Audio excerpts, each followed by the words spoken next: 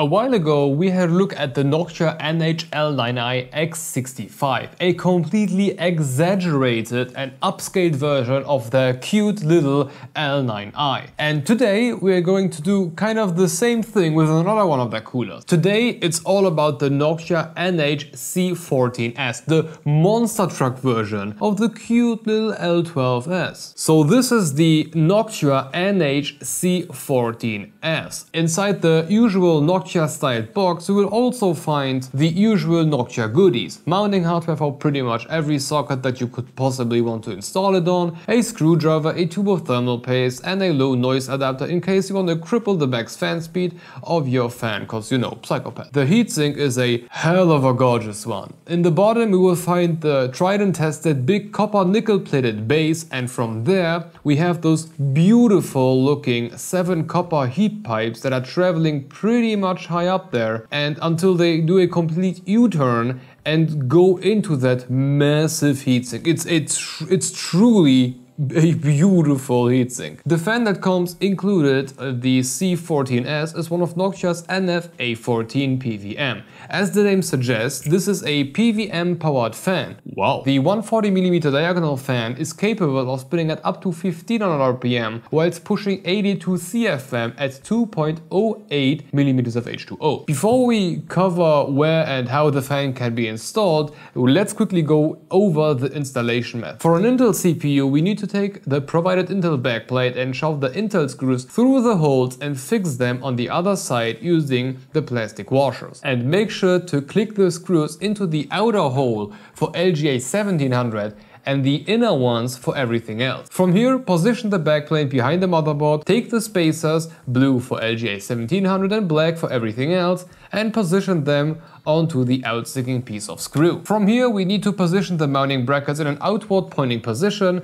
with the screw end pointing upwards, and then just make sure that both sides are symmetrically positioned, and then screw everything down using the nuts. Over on the AMD side, it's a bit less what needs to be done. Remove the pre-installed retention brackets, put some spacers on top, grey for AM4 and white for everything else, and place the AMD mounting brackets in an inward pointing position on top of that, and then just screw it down. From here on both platforms, remove the fan of the cooler, splash some thermal paste onto your CPU, and then slap the enormous heatsink on top of that and screw it down through the holes in the heatsink. Now at this point we can install the fan, and doing this will have a huge impact on hardware compatibility. By default, Noctua usually portrays the cooler as having the fan mounted on top of it, and this is the so-called high clearance mode. In this so-called high clearance mode, the cooler is 142mm high, but as the cooler is protruding over the first few RAM slots, we do have some sort of a restriction. In this case, we are looking at up to 67mm high RAM. Mind you, that close to no RAM that I was able to find are 67, so you are good to go, that's not really a restriction. However, there is also something called low profile mode. This is meant for people that really want to use this monster of a cooler but can't afford the height. In this case, we can take the A14 and install it underneath the heatsink. This lowers the overall height of the cooler down to just 115mm, but simultaneously it lowers the maximum RAM height down to 40mm. Of course, this is not a total deal breaker. Things like Corsair Vengeance and that kind of, without a big ass heatsink on top, will fit perfectly fine. But if you get into the whole RGB space, like Trident Z's, those are 44mm, so that's a bit too much. And then there's also a dual fan mode, which is basically designed for the madman out there, but that's for another video. And before anybody thinks that you can outplay God, yes, Noctua's mountings are rotatable to all 4 directions, but this won't save you. This will just mean that the overhang will be on the VRM heatsink side, and this will either just not work, or you have really good VRM heatsinks on there, and oh yeah, and the pipes will also probably hit your RAM, so just no.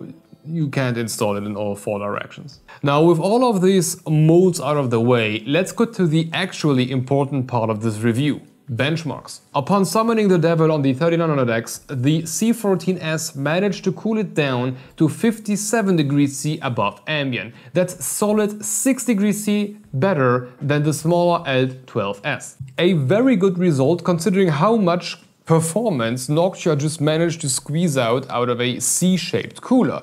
Such a good result that, in fact, if I'm not mistaken, there is absolutely no cooler above the C14s at a lower build height.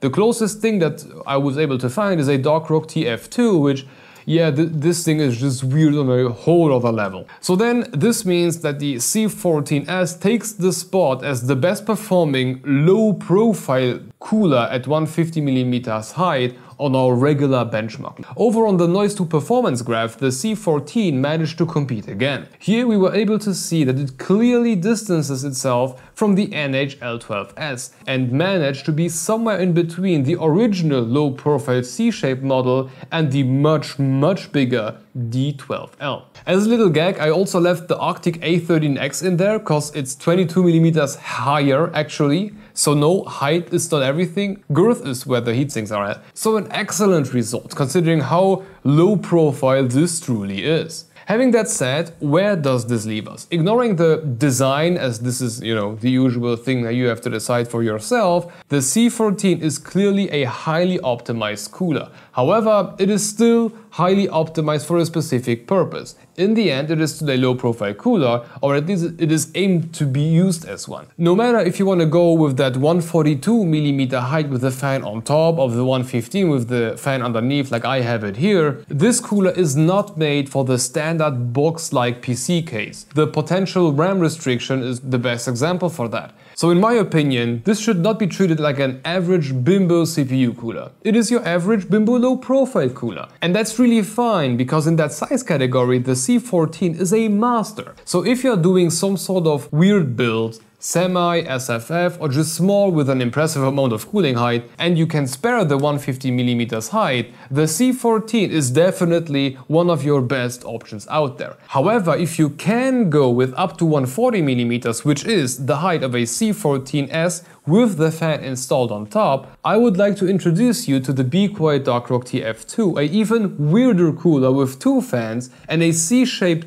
kind of curve with two heatsink, and yeah, it's weird, but it's better. But okay, this should be it for the C-shaped C14s. At this point, a huge thank you for Noctua for sending it over, and if you want to keep watching, have a look at our take on the Be Quiet Darkrock TF2. It's just as weird, but those types of coolers are very specific use casey. On a side note, we also have channel membership, so if you are looking for a good way to sell your soul for an RG poop emoji, that's a pretty good way to start. Additionally, you can rest assured that the income will not only keep the channel afloat, but it will also serve to keep my weirdly shaped cooler addiction in going on, because I have a problem now. I can't stop.